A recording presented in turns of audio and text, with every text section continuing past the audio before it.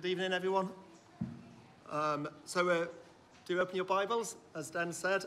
We're reading from Mark chapter 14, and we're starting at verse 12, going through to verse 31.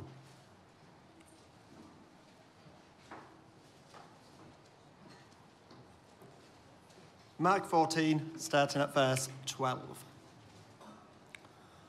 On the first day of the festival of unleavened bread, when it was customary to sacrifice the Passover lamb, Jesus' disciples asked him, "Where do you want us to go and make preparations for you to eat the Passover?"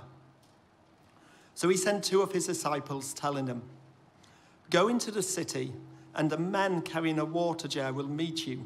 Follow him. Say to the owner of the house he enters, 'The teacher asks, where is my guest room, where I may eat the Passover with my disciples?'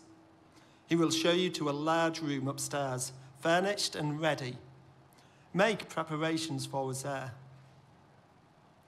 The disciples left, went into the city, and found things just as Jesus had told them. So they prepared the Passover. When evening came, Jesus arrived with the 12. While they were reclining at the table eating, he said, "Truly, I tell you, one of you will betray me, the one who is eating with me." They were saddened, and one by one they said, "Surely you don't mean me." "It is one of the 12, he replied, "the one who dips the bread into the bowl with me. The Son of Man will go just as it is written about him. But woe to that man who betrays the Son of Man. It would be better for him if he had not been born." While they were eating, Jesus took bread, and when he had given thanks, he broke it and gave it to his disciples, saying, "Take it, this is my body." Then he took a cup, and when he had given thanks, he gave it to them, and they all drank from it. "This is my blood of the covenant, which is poured out for many."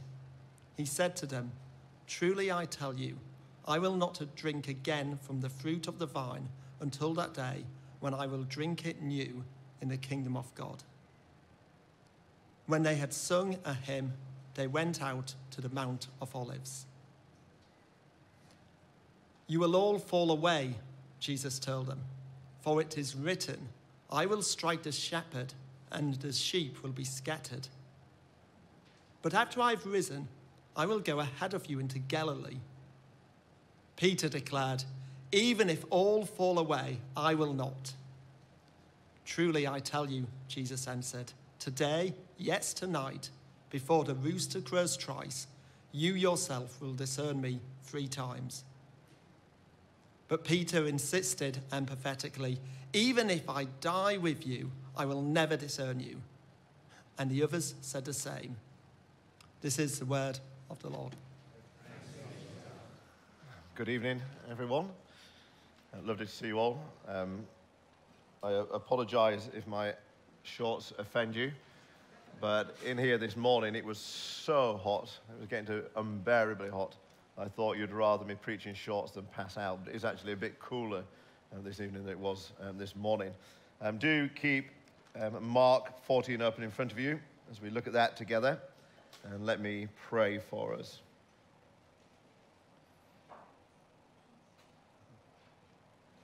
Lord, we thank you for your word, and we thank you for this glorious gospel, for the truth that you've been teaching us through it, for the change that you've brought about in our hearts, the renewing of our minds that has taken place, for how you've humbled us before you, how you've exalted Christ in our hearts and minds.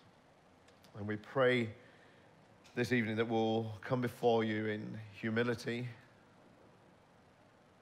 and that you'll flood our lives with your grace, that you'll speak to us and we'll hear your voice through the scriptures, and that we'll respond as your children should, in humble, delightful obedience.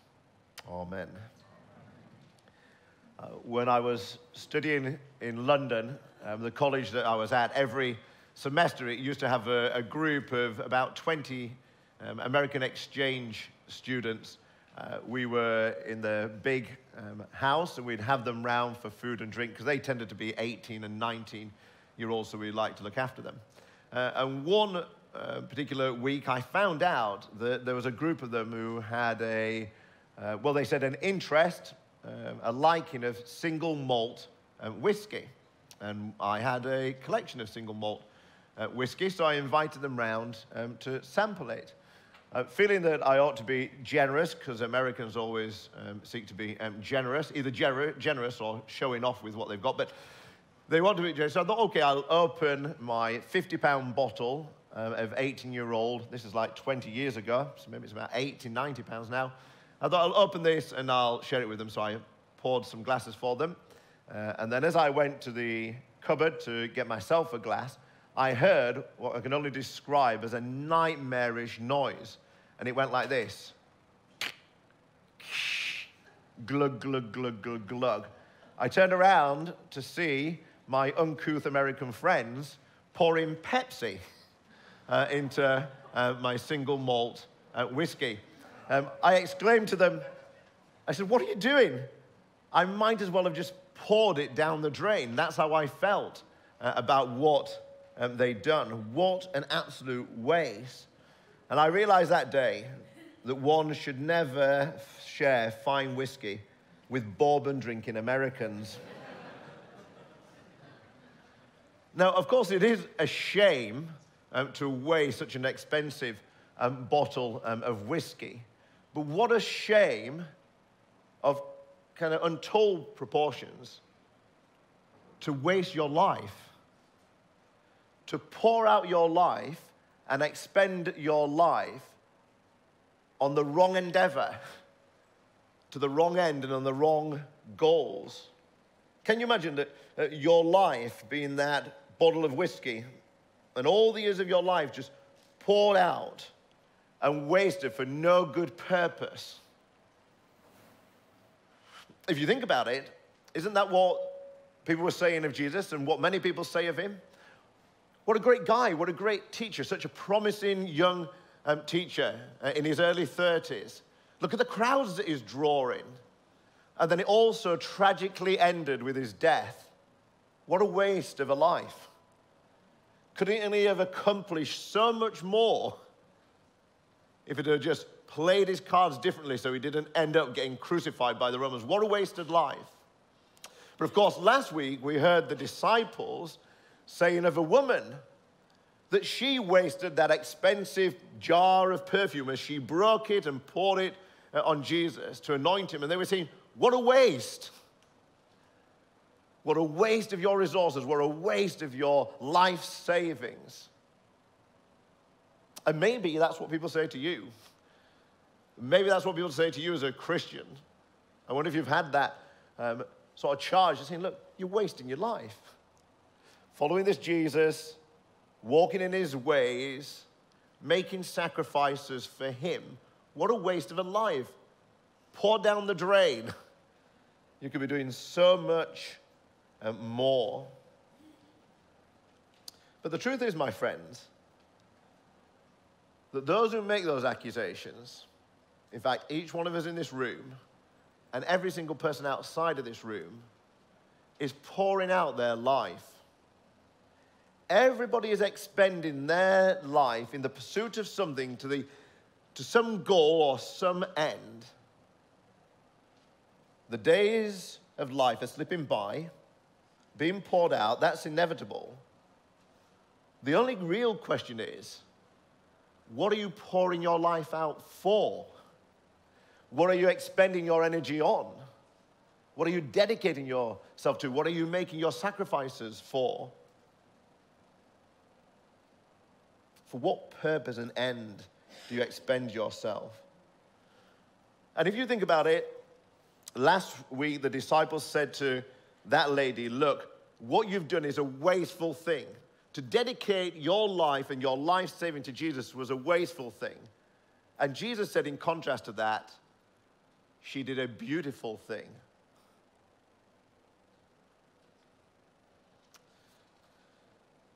She poured herself out, this woman, in extravagant, emptying, embarrassing worship.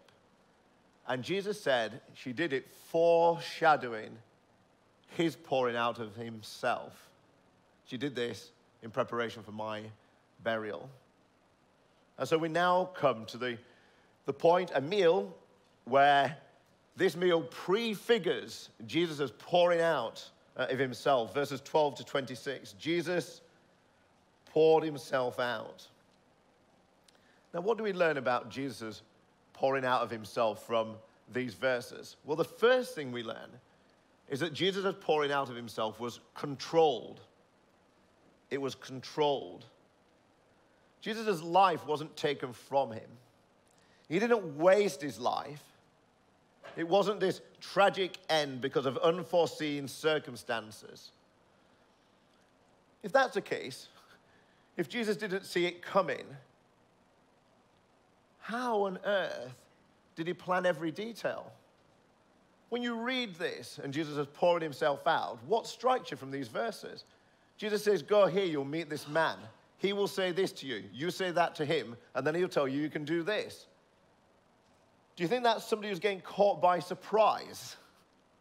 Do you think that's somebody who's pouring himself out and his life was ripped from him tragically? No, every detail, everything that's happening is according to his sovereign plan. All the religious leaders may be scheming. Herodians may be plotting. But Jesus says, each step is going just as I have ordered it. I will pour myself out. My life will not be taken from me. He was orchestrating events, not events overtaking him. When Jesus says he must go as it is written, he's speaking of a divine plan. And that's the second thing about Jesus pouring himself out. It was a prophesied pouring out. It was a controlled pouring out. It was a prophesied pouring out, verses 21 and 24. The words, the phrases, the imagery surrounding this meal is all found in the Old Testament. The Passover meal in Exodus 24. The blood of the covenant is to point us back to the Exodus. The fellowship sacrifice, the language is pouring out, comes from that Passover meal.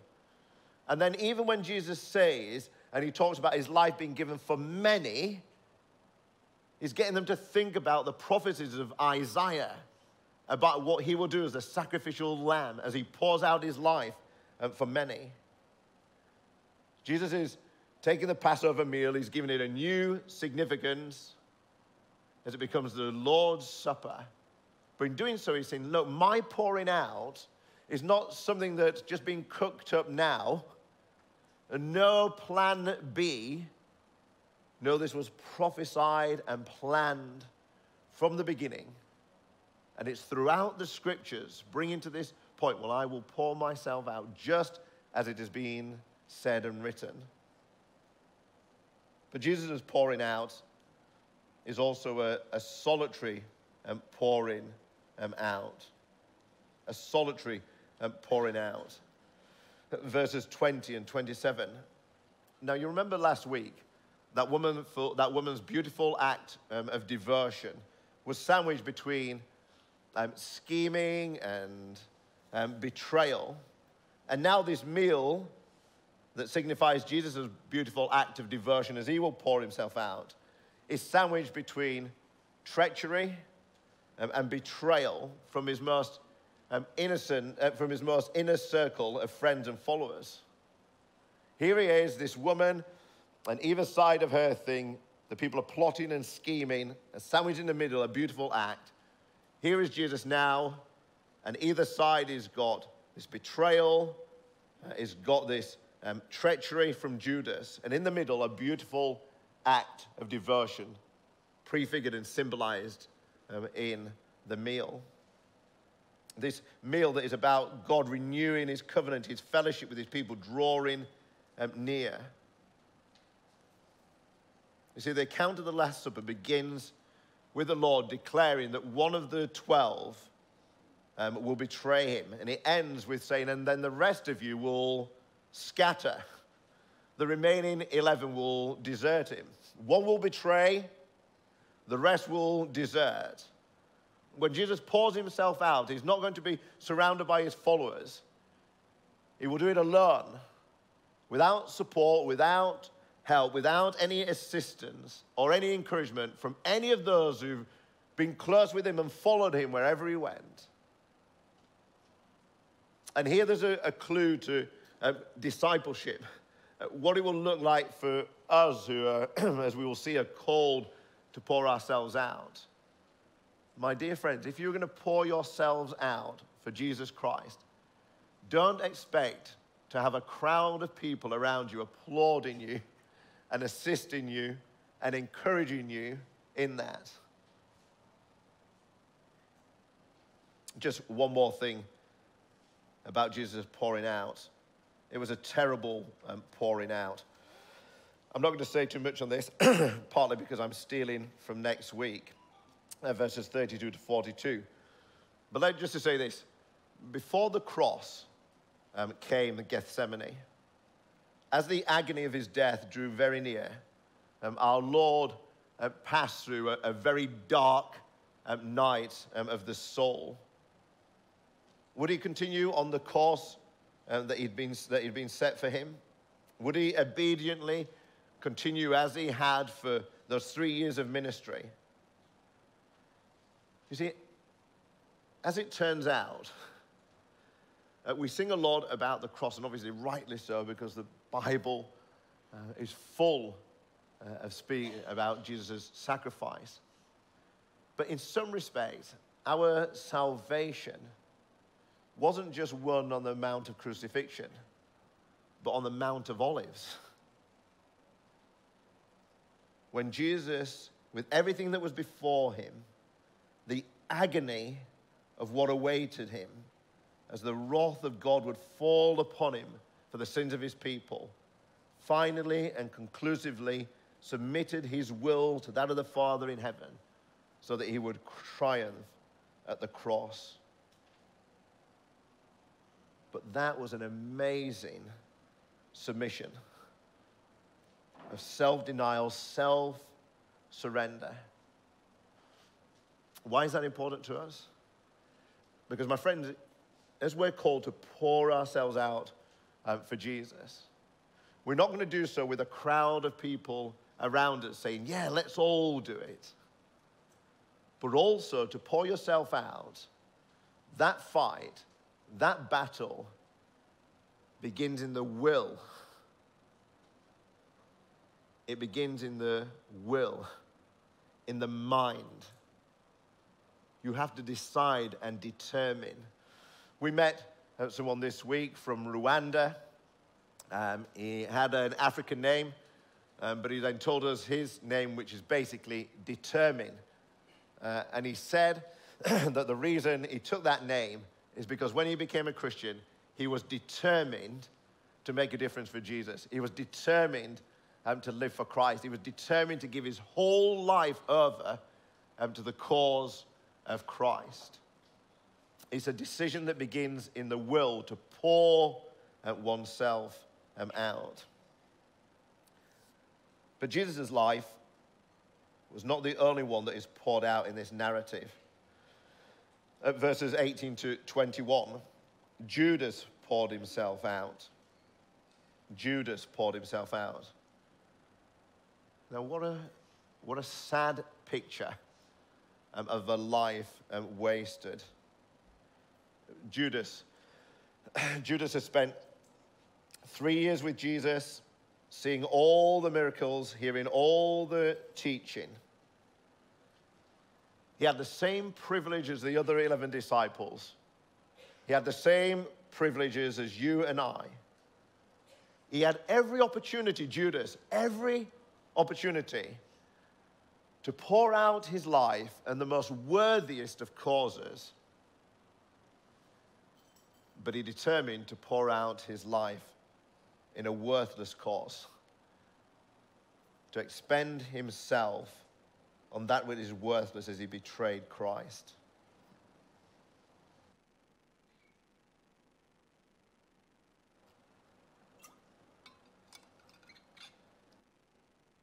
So let's examine Judas. What do you notice about Judas? Well, the first thing is verse 18. He looks the part. Do you not think it's interesting that when Jesus says, one of you will betray me, and I think we all secretly think, oh yeah, the 11 were sitting there saying, well, we know that's going to be Judas. There was no gut reaction from the other 11 that it was Judas, was it?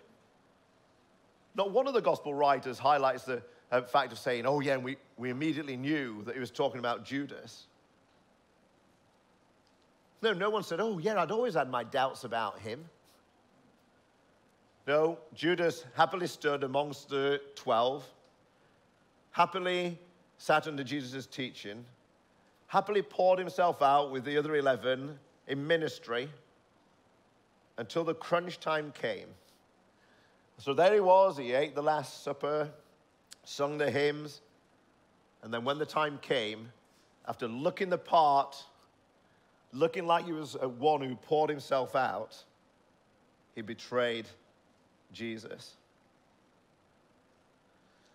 Judas shows us and opens up for us, gives us a window into the dangers of that deep hypocrisy where you can sit there and look the part. You're involved in ministry, you're serving in various ways, you're listening to the teaching of Jesus, and then crunch comes, your heart is revealed, and it's all been about self-interest and my own agenda. But Judas also, he sounds the part. It's not that he thought, well, maybe if Judas would have opened his mouth, he would have said something that made us all thought, oh yeah, I knew he was dodgy. No, he sounds the part, doesn't he? Look at verse 19. It says, they were saddened, and one by one they said to him, surely you don't mean me. One by one. That is, Judas said, surely you don't mean me, Jesus. I'm here, talking about the things you said, poring over the Old Testament scriptures, singing the songs with you, going out 2 by 2 with the others, proclaiming you to the other people. Surely you don't mean me. And he said this, he protested his innocence, even though he knew exactly what he was about to do. He made the right noises, even though he knew what was in his heart. He knew that he was going to pour out his life in the service of the religious leaders so that they could arrest and kill Christ. But he still said, I'm with you, Jesus.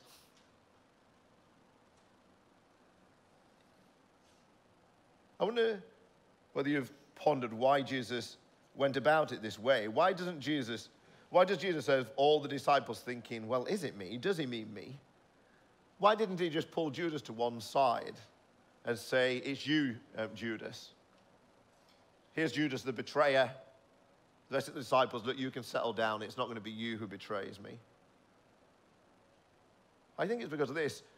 What Mark is doing and what he often does in his gospel is trying to get us to say, oh, it could be me.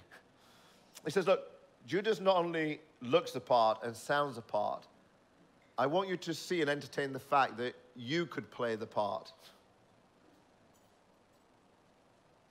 Peter and John and the others all have to entertain the possibility that it could have been them. They could have poured themselves out in this unworthiest of pursuits. You see, it may not have been John or Peter who betrayed Jesus, but John and Peter were both capable of it. And he's causing these disciples to search their own hearts, to think the unthinkable, and to think that it could have possibly been them. You see, there's a warning here for us, isn't there? A real warning that we need to hear. And it says, look, you can look the part, you can share in the ministry of Jesus, you can speak the part publicly, declaring your loyalty to Jesus. when all the time you're pouring yourself out for your own purpose, to your own end, that has nothing to do with Jesus. Just like Judas did. But there's one final person I want us to look at. That's Peter. Peter pours himself out, verses 27 to 31.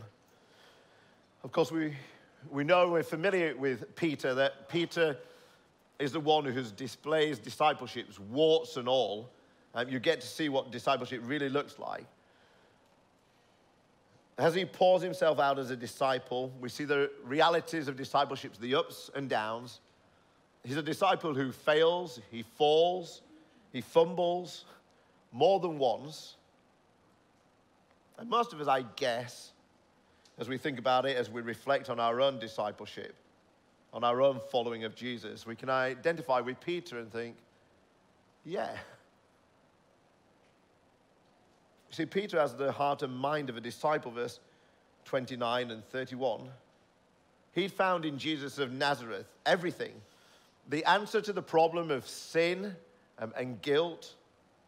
Jesus had flooded his life with hope, with meaning, with purpose and direction. He committed his life to Christ. He'd left everything to follow him. He'd left his family, fishing and business in Galilee to follow Jesus wherever he went. Is that not pouring yourself out? He was ready to pour himself out for Jesus. He would declare it boldly in verse 29 when he says, even if all fall away, I will not. And Peter meant it. He meant every word of it. And he was full of confidence about living for Jesus, full of confidence even about dying for Jesus, if that what was necessary. And I would propose to you, if you have the Holy Spirit and you're born of God, that is you. And sometimes you're just thinking, I just want to give all for you, Jesus. I just want to pour myself out. All others might fall away, but I will not. I'll stick with you. I will keep going. I'll give everything. And your heart is there. You're fired up for Jesus. You want to make a difference for the Lord in your life. You want to change your name to determine, because I'm just going to be determined to live for you. And we say, look at Peter. Peter, look at that declaration. He's right behind you, Lord. And I'm right behind Peter, and I'm right up there with him. And I don't think we have any reason to doubt for 1 minute the desire in Peter's heart that he truly wanted to pour himself out for Jesus.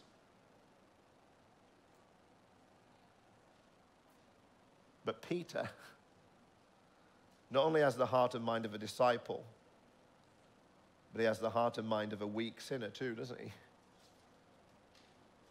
And when temptation comes, our sinful nature grabs hold of it, runs headlong into it. We earnestly want to pour ourselves out for Jesus and for his kingdom, but doubts and self-preservation and self-interest so easily pour into our minds and into our hearts and drive that out of us. Again, next week, just think about it. The disciples, they're there and they want to be with Jesus, and they flag in the garden. They can't even stay awake. Peter, he just made this bold declaration. Then we find him quaking in the courtyard when he denies Christ 3 times. Peter and the disciples, they want to pour themselves out for Jesus. I guess you and I want to pour ourselves out for Jesus. And what do we know? The spirit is so willing and the flesh is so weak.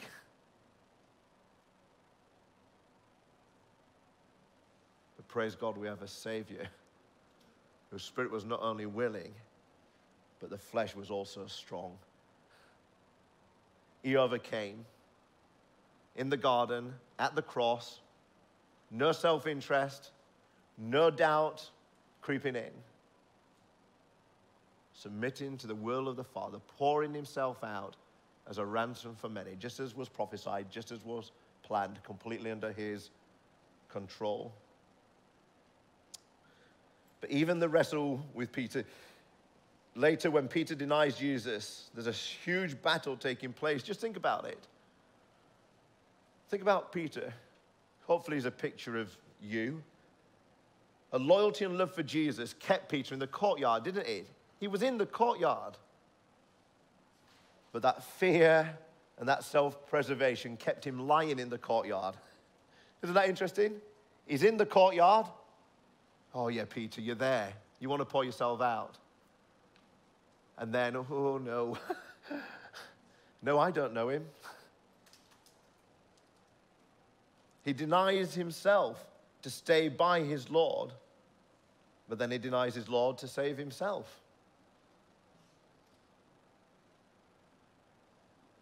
But Peter knows and will come to understand that he, the one who couldn't pour himself out in that moment as he would have desired and wanted, can always look to the one who poured himself out so that there can be forgiveness.